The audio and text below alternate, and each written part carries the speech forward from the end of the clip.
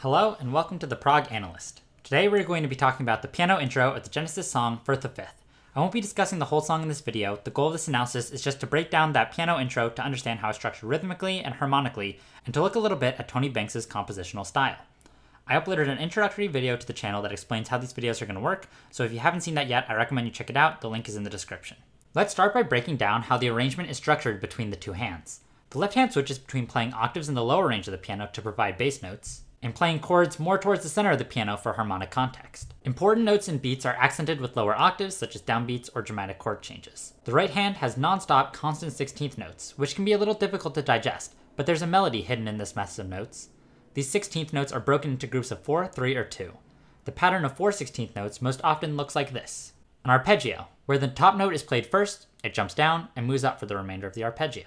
The other pattern of 4 that sometimes occurs looks like or similar to this, where after the previous pattern we just discussed, the line continues to move up stepwise, then does a little turn here. The set of 3 and 2 are also very similar to the first set of 4, only instead of having 3 notes below the melody, they have only 2 or 1 respectively. What we're seeing is this constant pattern of the first note of each set being a melody note, and the rest of the set being chord tones below the melody to fill the space.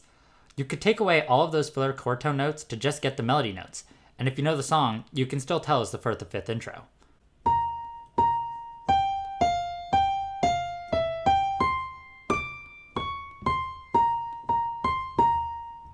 So how are these groups of 2, 3, and 4 organized? There's some complicated time signatures in the beginning of the song, but there is a logic to it when we break it down into these smaller sets. We start with 2 sets of 4 with the arpeggios. Then it quickens to 4 sets of 3 and 2 sets of 2. These sets of 3 and 2 add up to a complete measure of 4/4. So even though the melodies in groups of 3 or 2 over it, we're still feeling the duple meter beneath it. Also notice how the pace quickens from 4 to 3 to 2. And as the melodic rhythm quickens, we feel like we're rushing, giving us this rhythmic tension that'll be resolved once we get back to our sets of 4 in the next measure. We have 2 more sets of 4 in this 2/4 measure, then our first measure in 13/16. I had a lot of trouble with the rhythm of this measure when I was learning to play the song, but looking at the way it's broken up helps to understand the rhythm better. The rhythm in this measure is nearly identical to the measure of 4/4 2 bars ago. It's just missing the 4th set of 3. The stability we should get from the similarity of these 2 measures is taken from us through the removal of that final set of 3, making us unable to complete the bar of 4/4, turning it into a measure of 13/16. This whole section repeats, making us feel that this is our main theme. The next 2/4 measure begins the same way as the previous 2/4 measures, but the second set of 4 is that turning pattern I mentioned earlier.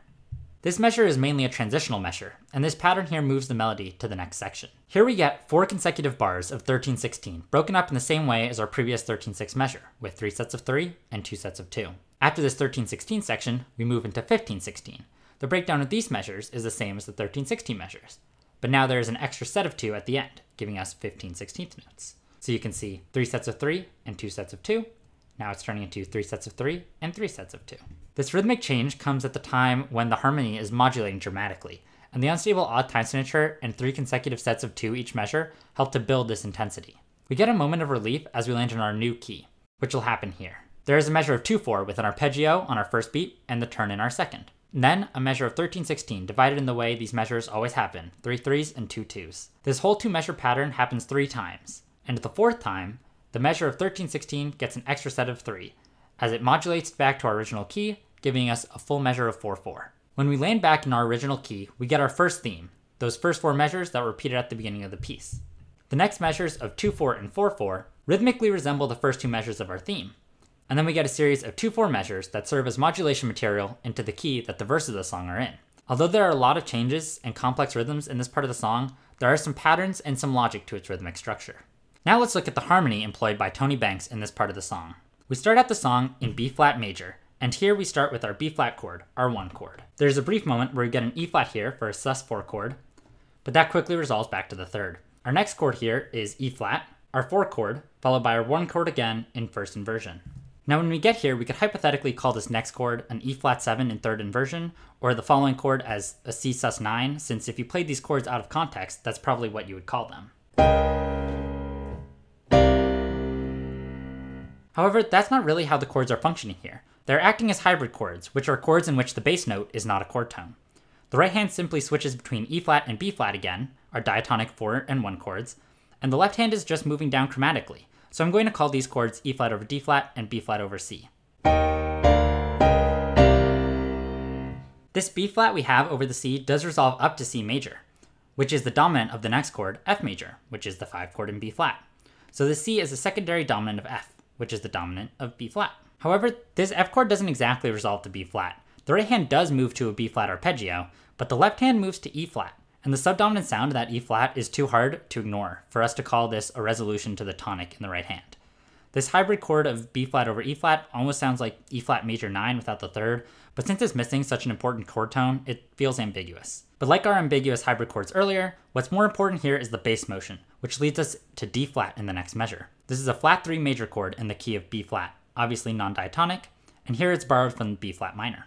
Our next two chords are F with C in the bass and E flat, our 5 and 4 chords respectively, but we don't get the third on either of these chords. All of this feels unstable and is clearly just moving towards somewhere else. The last two chords of this bar are E flat minor and A flat 7, which have a 2-5 relationship. This particular kind of 2-5 between the 4 minor and the flat 7 is called the backdoor 2-5, because instead of resolving the way dominant chords usually do, from 5 to 1, this chord sneaks in the back door and goes from flat 7 up a whole step to 1. This transitional measure starts with B flat, but we get this A flat here to make it a B flat 7, which is the dominant of our 4 chord E flat, which is where it will resolve in the right hand here. However, in the left hand we have F minor, so we have this tense polychord 4 measure where the two hands are playing different chords. Then the right hand doesn't change at all going into this measure, staying on E flat, and the left hand gives us our resolution by moving to E flat. This pattern of E flat over F minor to E flat is repeated here with a little extra bass motion in the left hand to keep things exciting. And the B flat in the left hand here gives the E flat a second inversion feel, so that it still feels stable when the left hand resolves, but less so, as we're about to go into something new. Over the next 4 measures of 15/16, we are modulating from B flat major to F sharp major. We move from E flat to A flat minor, which is a bit of an unexpected change since it's not closely related to our home key of B flat, but it's the start of a new development section, and its voice led smoothly from E flat. Later in this measure, we get a D flat 7, and here it's worth noting that A flat minor and D flat 7 do have a 2-5 relationship, and they are the 2-5 in the key we're moving towards, F sharp or G flat major. The modulation section could end right here and very naturally move to F sharp, but Tony Banks keeps the development going for another 3 measures to build anticipation and intensity while moving through other chords. In this measure, he moves from D flat 7 to D flat or C sharp minor 7. So the root note doesn't change, but the quality of the chord does. Notice how much more he's using the lower octaves in the left hand here. It's quite a contrast from the previous section and a lot more aggressive. The root moves up by half step to D major 7, and at this point it's sounding like each measure exists in its own harmonic world.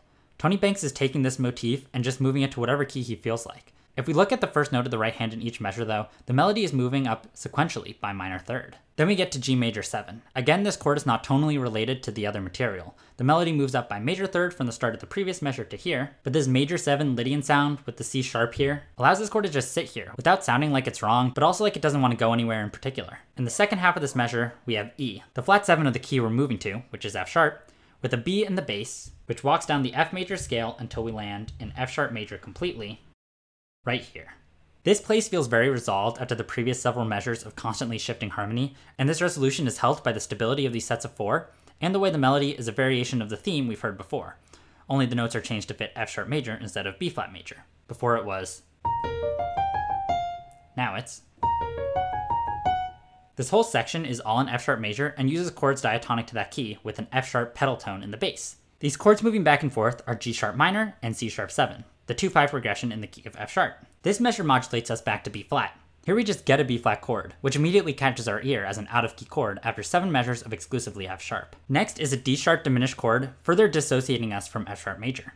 The notes of a D sharp diminished chord are also chord tones of F7, which is the dominant chord of B flat major, with the exception of F sharp, which is a flat 9.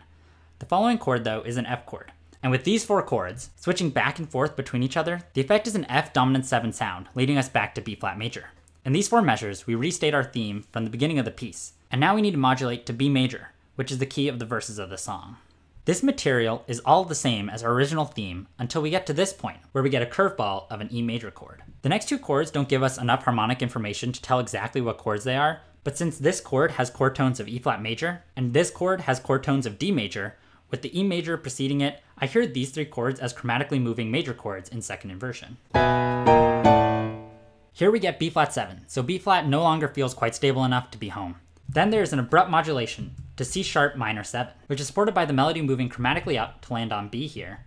Then the rest of the measure moving through C sharp Dorian. C sharp minor is the 2 minor of B, then we get F sharp, the 5 of B, So we have 2 to 5 to 1 in B major. Although the harmony in the song is pretty complicated and challenging to pull apart, there are some important takeaways that we can learn about Tony Banks' compositional style.